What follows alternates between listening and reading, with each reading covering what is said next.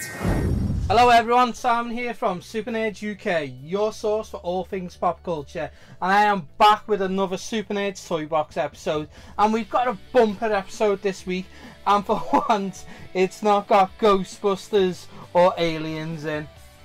Well, maybe one Ghostbuster, but anyway guys, without further ado, let's jump into the toy box. So first up guys, we've got some WWF figures. Now I didn't know many of these as a kid, but I have got Superfly Jimmy Snooker, or Snooker, I don't know how to say his name properly. He's not looking too bad. I mean, he's looking a bit worse there. He's lost some of the paint there.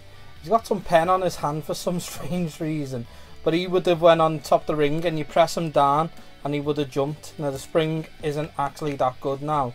You know, he is quite old, but yeah, he isn't that good. But I still think he's in pretty good condition. He had a bit more pen on him, and I've managed to clean him up when I got him out. Next one is Hacksaw Jim Duggan. I'm pretty sure he come with a bit of 2x4 wood, and you can use it to batter the other wrestlers with. Now these are Hasbro figures, these. And you know what? He's looking in pretty good condition himself, apart from his eyes looking a bit woo. But yeah, he's looking in pretty good condition. I like him. Yeah.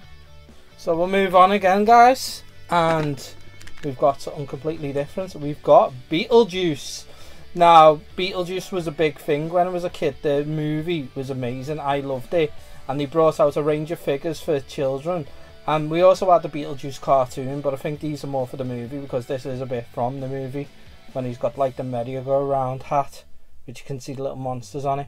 And if you pop his head off, it's Beetlejuice from the end of the movie, where he gets his head shrunk for being cheeky.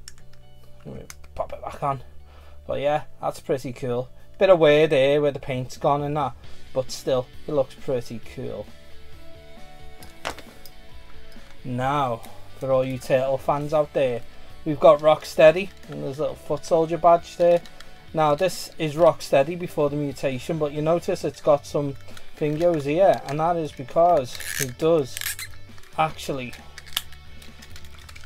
it can do it like in quick time, mutate into Rocksteady. Now he's a bit broken because his front chest section does come off quite easily, so get that together, push him back, and there we go, we've got Rocksteady. He actually has a tail as well that you can flip round like that, so there's his tail, so that's pretty cool. You could get some of them. I do have a Donatello one, but he's quite cool, pretty meaty as well. Next we've got up is a weird one, but some of you guys will probably remember this is a Tommy robot, and you know, you used to put a battery in and he'd roam around the floor, hit something, back off, and then go the other way. And I'm pretty sure, you might want to correct me, he did contain blueprints in his head. I've opened it up and it's empty. He's a bit discoloured, but yeah, when I actually picked him up the other day, he was covered in felt tips, so God knows what happened with him. But he's cleaned up nicely, and he's still quite cool. So he's like proper retro robot looking at him, but yeah, he's pretty cool. Right, I've got some other new stuff, some Batman figures. So Batman the animated series was so big in the 90s, it did have all the toys to it. I mean, the toys were marketed so well. And you've got like this Scooper one, and he actually does have, oh no, I don't think they fire, do they? Oh yeah, very poorly. They do have little bat discs that he could fire from there, and randomly he's got two in there, and I didn't think they'd be in there. Now you can see his paint has come a lot of wear on it, but he's still looking pretty cool. We have got another Batman figure here as well, and he's just in a cape, but it's no other ordinary cape, it's like an armour, but it's a glider as well, which is cool. Now I don't think this is the Batman that belongs to it, I may be wrong. I'm pretty sure I had a Batman that belonged to it, and I threw him out my bedroom window and he broke because I thought he could fly and he couldn't. So yeah. Now guys, we've got a massive big toy here, and it is the Batjet, or as Super Nerd Ben calls it, the Duster. Yeah, take this open. You got the cockpit. Now this is from the Batman 1980 movie. I don't think it's the exact same thing. The wings extend out there. I don't think it's the exact same thing, but that is what it's what it was, you know, on the box pushed as.